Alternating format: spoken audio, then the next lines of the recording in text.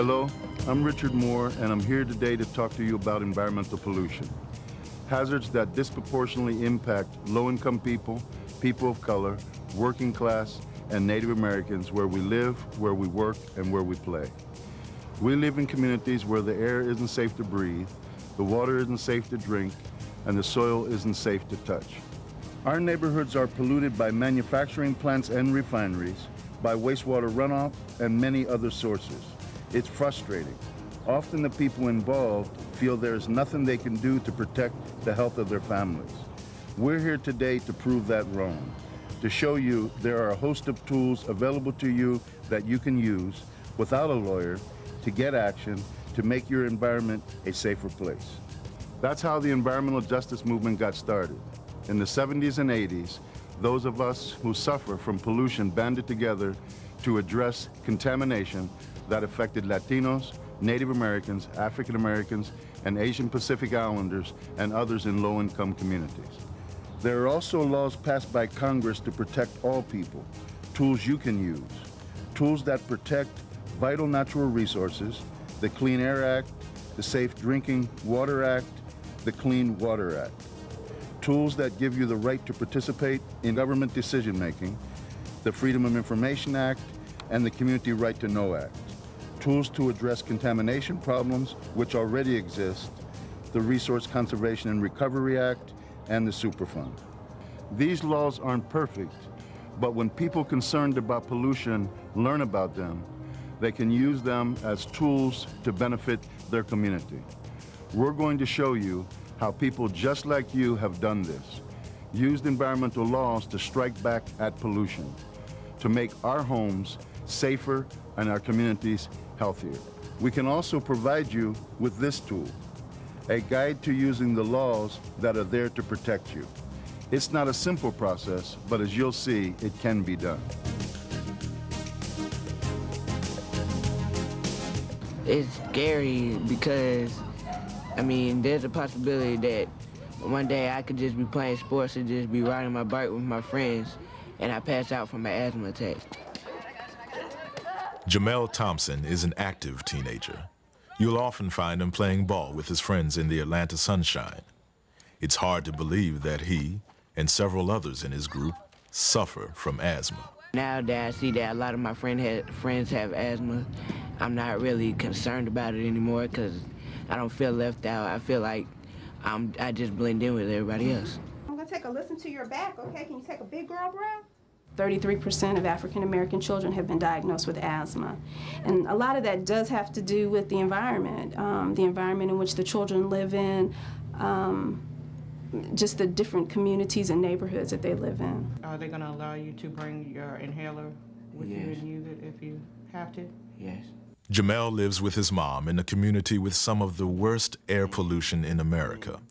Atlanta, the fastest sprawling city in the world with an often expanding web of highways, consistently doesn't meet the Clean Air Act standards for ozone.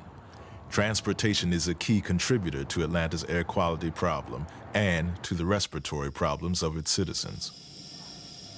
The environmental link is extremely strong. We know that even in healthy children who are outside playing outdoor activities, these children who are otherwise healthy, over time, if they're playing outside in high ozone areas, do have a higher risk of developing asthma.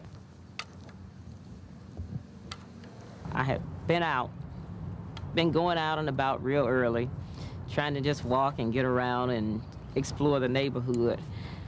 Passed out when I gotten up to the shopping plaza where all the cars are located towards Cleveland Avenue. Flora Tommy likes to get out and walk around her neighborhood. She's the eyes and ears of her South Atlanta community. But often, because of asthma, air pollution keeps her inside. So I learned, okay, keep your little self inside. When you come outside and you feel that you can't breathe a certain way, then just go back inside and figure out how you're gonna plan your day then. Frustration with air quality led Flora on a search for a solution. She convinced some of her neighbors to join forces with the Southern Organizing Committee for Economic and Social Justice. The group's goal of cleaner air started a campaign to convince the Atlanta Public Transportation Authority, MARTA, to reduce pollution from buses running through their neighborhoods. One of their first targets, the buses operating out of the Hamilton bus barn. The Hamilton bus barn was taken on because it has the oldest buses. They are all diesel, which are the dirtiest buses, and as a result, the spread of pollution from those buses on the routes that it serves, which is basically environmental justice communities, low-income communities, and people of color, are getting the dirtiest air. After I explained to them the difference in different sides of towns as far as which services and what level of quality bus service you had, and took them around to see it, then everybody was like, oh, this is just not fair the way we're being treated. Making sure that we have one set of rules, and we don't, create one set of rules for affluent folks in the suburbs and another set of rules for poor people in the city who are transit dependent. That's what I think transportation equity is all about. That's what environmental justice is all about. MARTA operates more than 700 buses in Atlanta, but the newest buses which are fueled by clean CNG or compressed natural gas, are concentrated on the north side of town. The older, diesel-fueled buses run routes in the low-income urban areas on the south side. SOC, with the help of citizens like Flora, is challenging that inequity, using environmental laws like the National Environmental Policy Act and the Freedom of Information Act. It was basically about showing the people what the environmental laws were and saying, okay, match up the people with the problem with the nonprofits that could actually document what the situation was. Then start advocating before the MARTA board. You started seeing a lot more people speaking up about all the environmental problems, and you had citizens living in the city being trained at a grassroots level. When people understand that they have the potential for changing things and they have power that is unused, and when they work as a collective, they draw upon each other's power and strength, and they can make changes. Teaching them that this falls under ICE-T legislation and T21 legislation, whereby you as a citizen can actually look at that problem and say, these are the steps that you're supposed to be taking to address that. We have a new Clean Air Act. If we could just ensure that what's in that Clean Air Act is enforced, then that would go a long way to prevent many of the health problems from air pollution. When the public again insists that conformity of the transportation programs with the Clean Air Act is a requirement, then we usually get action and results. Positive results in Atlanta include MARTA's purchase of newer, cleaner-burning diesel buses based at the Hamilton bus barn. We have currently here 10 clean diesel-fueled buses. Another 40 are on order. As soon as the manufacturer can produce them, they'll be here. MARTA also has plans to build a CNG bus facility like this one on Atlanta's north side to eventually replace the Hamilton diesel yard currently running buses through the city's neighborhoods to the south. There's a lot of engineering and design work coming along to build a new facility that will support a fleet of 250 CNG buses that we can fill those in an 8-hour shift and fuel not only our fleet, but to accommodate the community. We can support external customers, so to help the community with the Clean Air Act here and provide clean fuel. We're already doing it with Emory and Georgia Tech out of one of the other facilities. Those rules and regulations direct the public with respect to what they can do and what they can use to get justice or to get equity. If we're going to solve the air problems that we have, which are more and more at the local level, we need people to tell us what the problems are so that we can help find the solutions to solve it. We've got some of the answers, but we don't have all of them. And until we have that discussion and dialogue and back and forth, we're never going to solve the problem.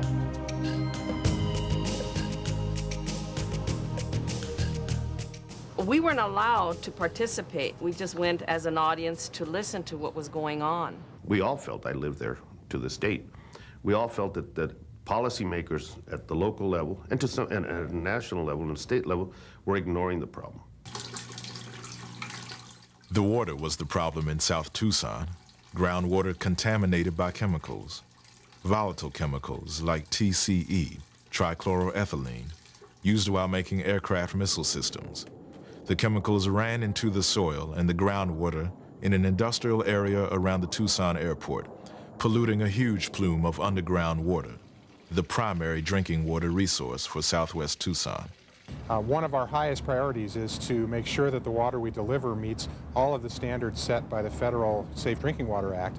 And so when we found something that could have violated that, we immediately shut down wells and started delivering water into that area from alternative sources. The wells were shut down, drinking water was piped in from other areas, and the Tucson International Airport area was declared a federal Superfund site, with cleanup by responsible parties to be supervised by the Environmental Protection Agency. The Superfund laws. You know, when Tucson, when the South Side was declared a Superfund site, then we started digging up laws. Rose Augustine and her neighbors lived with the problems of groundwater contamination. They charted illnesses in their Southside community, health problems that they blamed on TCE. They formed a group, Tucsonians for a Clean Environment, to ensure the cleanup was done right. Then we got a voice in the process. It wasn't easy. It was a lot of hard work. Rose's group also looked for help from the Southwest Network for Environmental and Economic Justice. Assistance arrived with Richard Moore.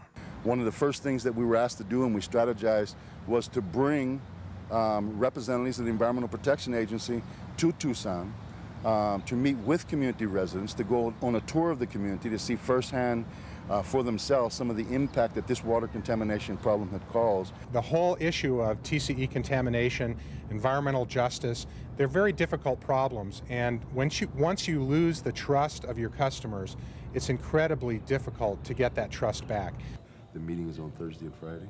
We began to do workshops and so on around RCRA, what should it be doing from an environmental law, from an enforcement standpoint, and several other factors that go along with RCRA. We applied for a technical assistant grant so that we could have a advisor review all of the material. I mean, the material that we have from the government, only a scientist can read that. We needed someone to decipher all that information in a way that the community could understand it. It was the EPA that told us these grants were available, and we applied for them. By people banding themselves together and then joining other organizations, and then using the combinations of the law with from what's taking place in the community, then that they've had major accomplishments.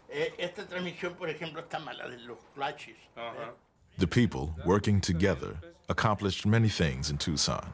They stopped construction of a pipeline through a business district on the south side. They were going to pass the pipeline down 12th Avenue. It was to transport the TCE contaminated or chemically contaminated water down 12th Avenue. The business people did not want that pipeline down the road. If it had broke, psychologically, everybody was scared of TCE, the chemicals that we had in the water. They felt it would finish them off. People together, we can do something. Sometimes you like to do something by yourself, but nobody listens to you. You have to talk to the town, to the people, you know. It took the people to get together to reroute the pipeline where it would have the least effect on the community. And they listen to us. They listen. The thing is, we have to go make everybody to go together. Involvement of the people also resulted in other victories, like the creation of a TCE clinic at a neighborhood health center. The upside was that through public pressure and a lot of hearings, I was on the Board of Supervisors at the time, we started conducting hearings from the Board of Health. We established a clinic there, funded partially by the state and partially by Pima County, to begin the process of screening and referral. The money was good, but the symbolism was and the precedent was very important, that a local community was saying, okay, there is a problem here, and we need to use public dollars to begin to remediate that problem. I think all of the physicians who work here are pretty well informed about TC and talk to patients on an individual basis. We try to be extra vigilant for these people. The people also have a repository, documented information on the Superfund site, now housed in a library in the neighborhood. We felt that if anybody was to have any of the documentation of the Superfund site, it should stay in the Superfund site, where the community could have access to the material. It's still being used. We get a steady number. It's not a big number, but it is very steady.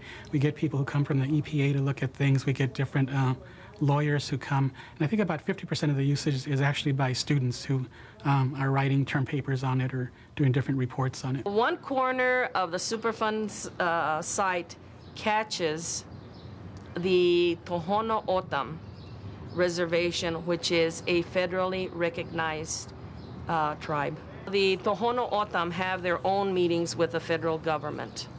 The public continues to be a part of the process, invited to monitor the groundwater cleanup effort still underway in South Tucson.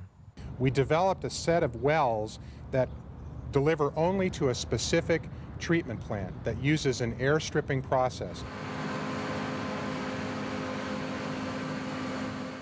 It forces the TCE out of the water. TCE is a volatile chemical. It wants to evaporate. The air stripping process forces that to happen. That TCE is then removed from the water. It then goes through carbon filters so that it's removed from the air before it's released from the treatment plant. We take tests at the treatment plant on a weekly basis to make sure that the treatment plant is operating properly. The Citizens Board that oversees this project, they have the opportunity at any time to come in with an independent firm and test the water coming out of the treatment plant to give them assurance that everything is operating exactly as we said it would. We have an area of significant contamination that we are cleaning up. We're doing a spectacular job.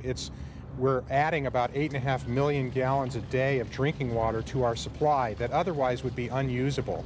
One of the things that's good about the laws as they exist is the community involvement aspect, a level of right to know, that the community is informed and knows what that information is, and then the responsibility attached to the cleanup.